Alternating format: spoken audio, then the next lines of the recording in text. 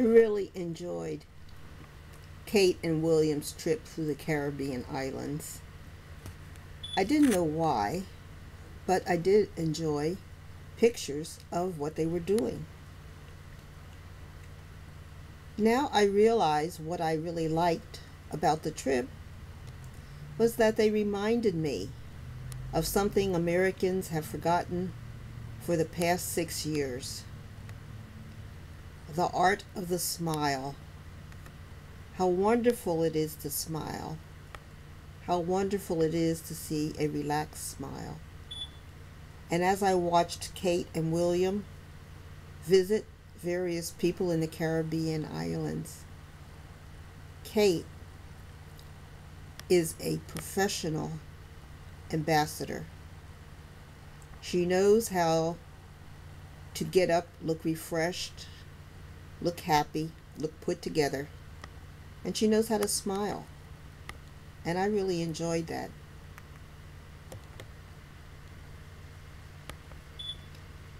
Whatever they were doing,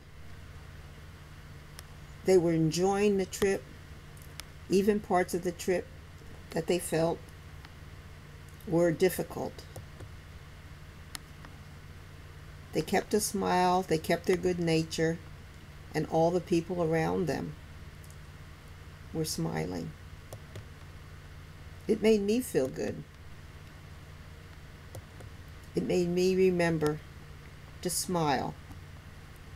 It made me remember that when I smile, I'm making other people happy and healthy. It's healthy to smile. Smiling helps your brain. It helps your relationships. It helps your health in general. And we need to know when we get up in the morning, we need to practice our smile. Even if it's just regular life. How wonderful it is to have just regular life. To be healthy, to be alive, to have something we care about, whether it's family, friends, work, or some activity you enjoy. It's good to smile. And we like to be around people who smile and know how to smile and give a real, genuine, warm smile.